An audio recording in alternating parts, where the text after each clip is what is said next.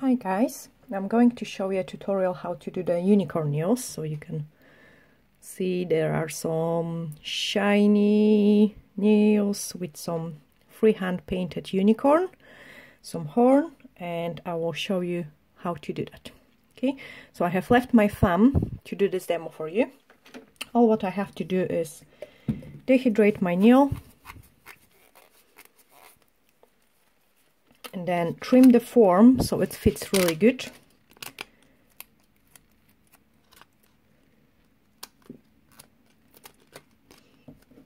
I've got some scissors here, cut the form.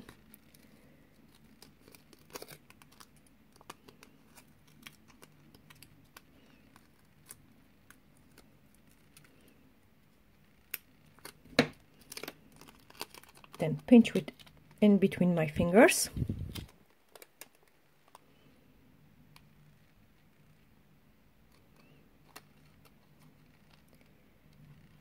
And put it underneath of the nail.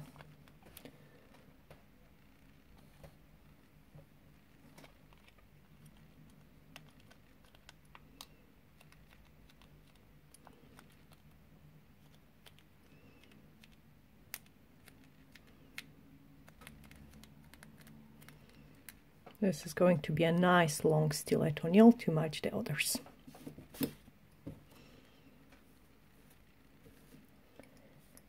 So I do prime my nail, and then I use a wonderful stuff as my favorite thing, Universal Air Bond. It's so great because you don't have to cure it in a lamp, so that saves you lots of time. Apply it on the natural nail, and then using a Nail Perfect crystal gel, I'm going to do the skeleton of the nail. So I pick up a tiny bit of my brush, and first layer goes on the natural nail, nice and thin like a nail polish. Nice and thin. Then I pick up a bigger amount of the product. And I'm building up a skeleton of my nail. I love this gel for a few reasons. The main one is that it cures in 30 seconds. And then the other reason that is so easy to apply. It takes like a few seconds only to build up all the nail. So that's my skeleton done. I'm going to cure it. And because this gel cures in 30 seconds, I'm going to do the flash cure, and then I'm going to pinch my nail. The flash cure should be half of the time the fuel cure, so that's 15 seconds only. And then using pinching clamps, I'm going to pinch my nail. Don't use the metal ones because the metal pinching clamps are not going to get the light through it, and the nails might be not cured in some places. I would recommend definitely using the clear ones. Okay, you can get them from my website as well. You've got the details just in here. So I take the pinching clamp and apply on my nail to get a nice and slim look. Okay, so once I put the pinching clamp, I can finish the curing process.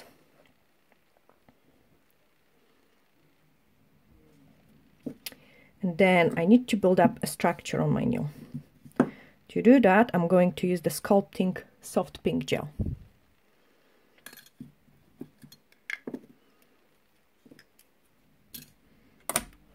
So that's my nail cured. And now the soft pink gel, I pick up a scalp, and again I'm applying like nice and thin. Especially around the cuticle area, you want this product to be nicely blended in. So nice and thin,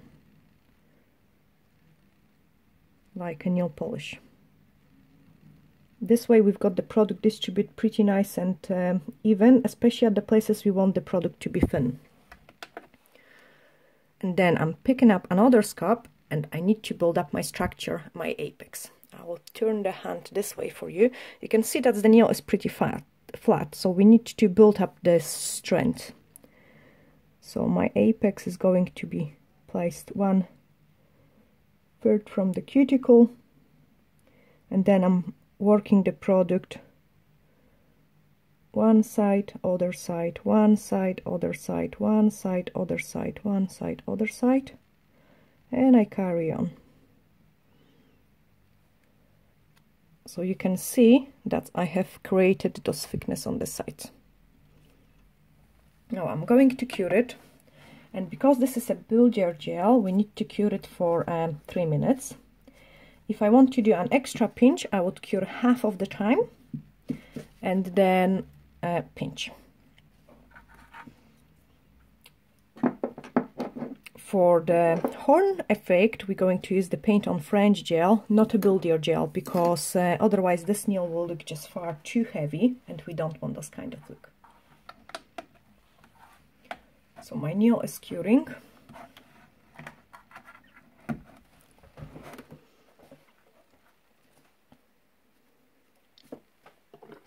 I also will be using this brush. It's amazing for the detailed work. It's a micro styler number 40, and that's the thinnest brush in the market. Like, I do really love it, especially with the gels when you need this precision.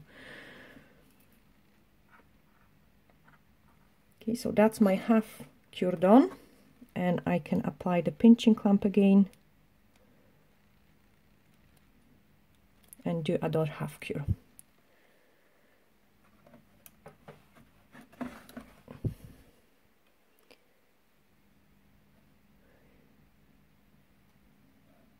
So once I'm curing, you can look what kind of nails we're going to create.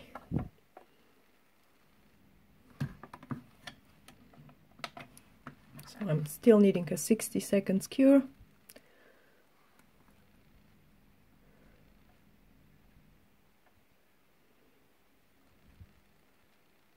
So the horn is nice and thin, but it has those 3D structure.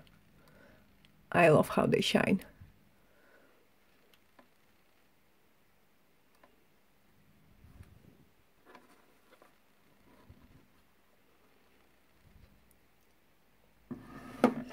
I'm going to file this nail, and I've got a great drill.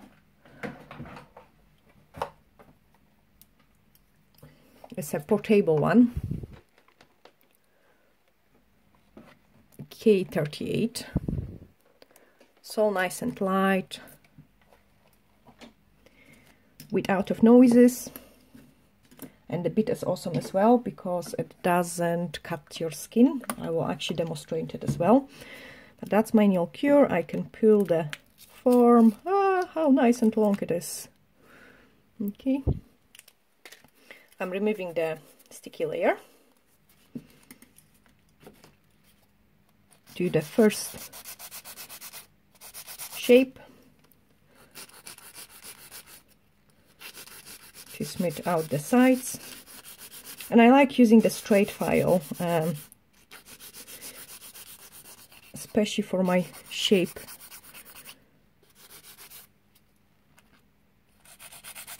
Okay, so that's the sides slightly tidy up, and now I can remove the bulk of the product with the drill.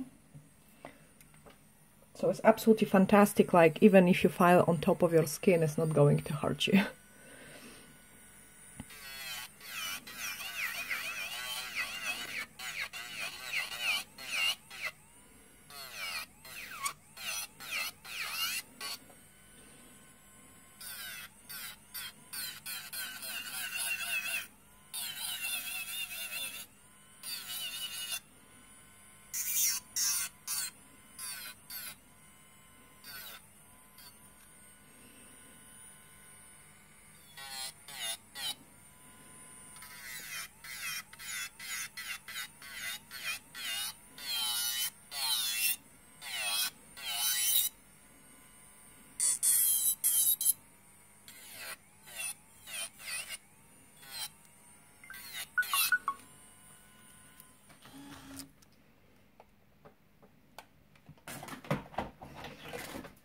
Okay, once I'm happy with it, I can remove the dust. Okay, once I'm happy with the shape, I'm just going to smooth it out with the buffer. Make sure especially this area is nicely blended in.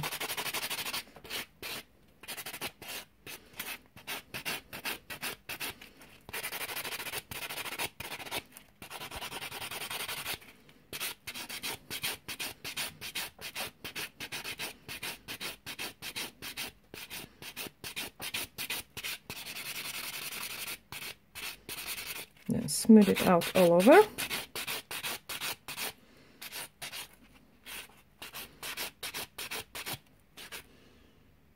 Okay, and once I'm happy with it, I'm going to apply the paint on French gel on all of the nail. Clean the dust first. Clean the nail nice.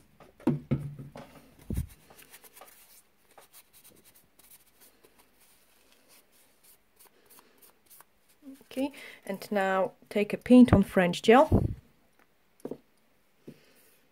my gel brush,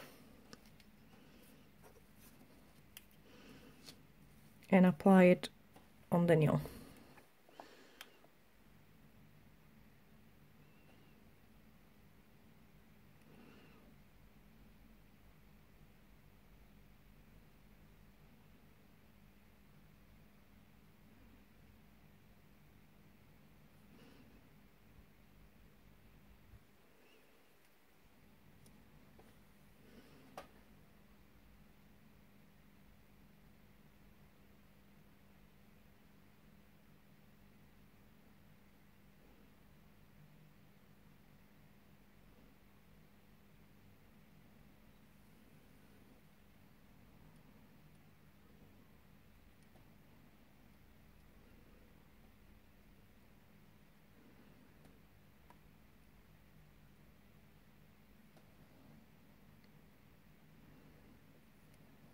Okay, so once the product is on, I can cure it.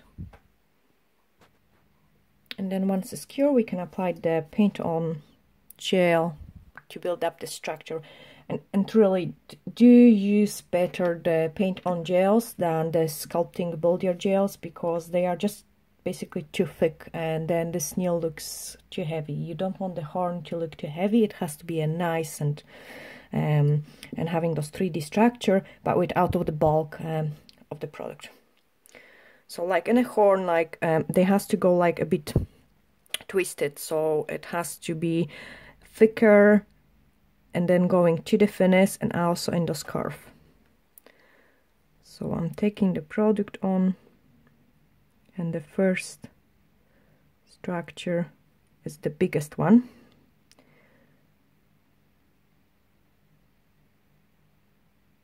And then it curves a bit.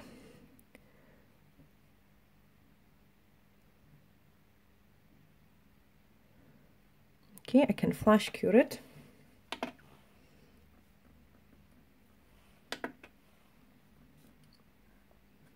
Just so the product doesn't run, and then go and do another one. So I'm leaving a small gap in between.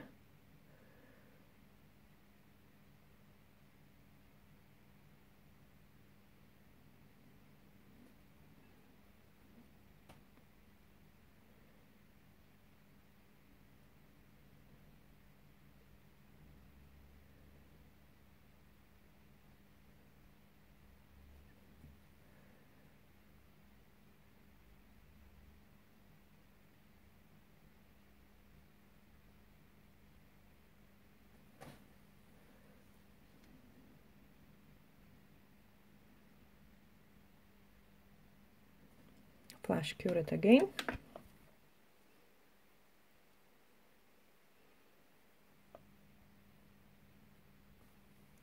And the next row.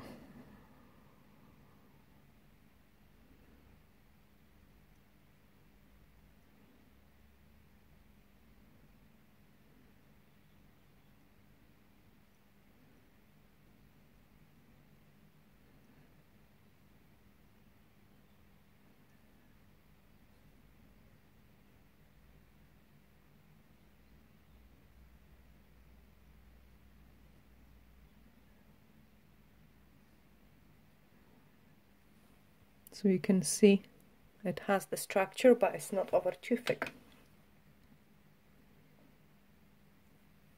Just to freeze the product and then going for the next one.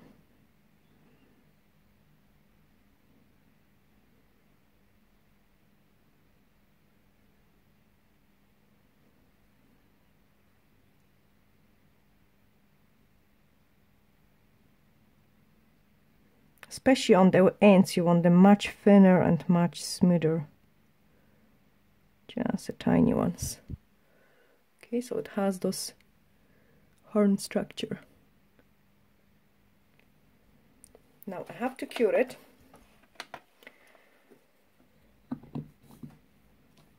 And then I'm going to apply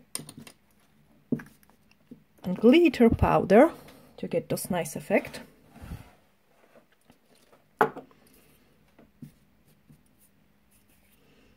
And I'm going to use my fingers to do so. So I will be cleaning my fingers to make sure there is no sticky layer, because I want the product to stick into the nail, not to my fingers.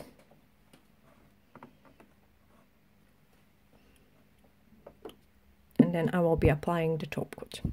It is pretty important how you apply the top coat as well, because if you do it the wrong way, you lose all the 3D look. And then maybe that's the reason why some people put so much product on it. So I will show you how to apply the top coat to keep this effect. So I'm dipping in the powder in my fingers. You can see how nice and shiny it is. And now I'm going to apply it on my horn.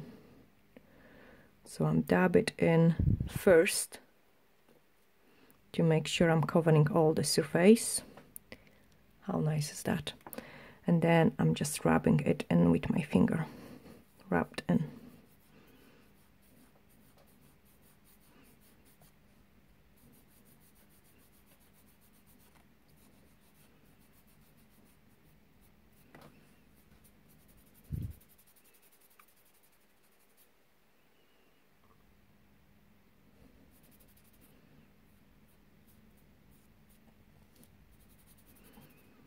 So you can see it, how nice the effect is. Then I have to clean the excess of the glitter powder.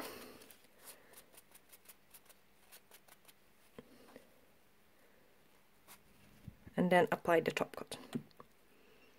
Okay, so I show you what is important when applying the top coat as well. That you basically follow those lines. So you follow the shape you have created. Okay, you don't apply top coat this way, you just apply the top coat the same way you have created the horn 3D look.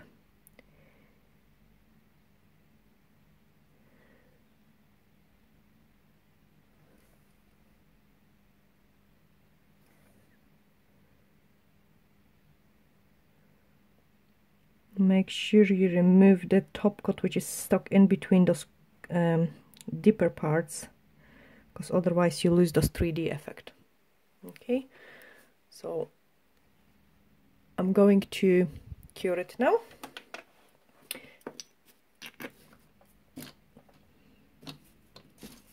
And then using the UV cleanser, I'm going to remove the sticky layer. If it will be a nail done on the client, you can apply two top coats, two coats of the top coat, just to get a better lasting results. You can also, yeah, just to get a nice lasting results. There we are. So I'm removing the sticky layer. I'm going just touch up this nail in the corner here. Clean my hands and show you the final results. You can also get all the products I have used in this video on my website, which is www.nailperfect.net, and that's the finished look. I hope you have really enjoyed watching this video and you have learned something from it.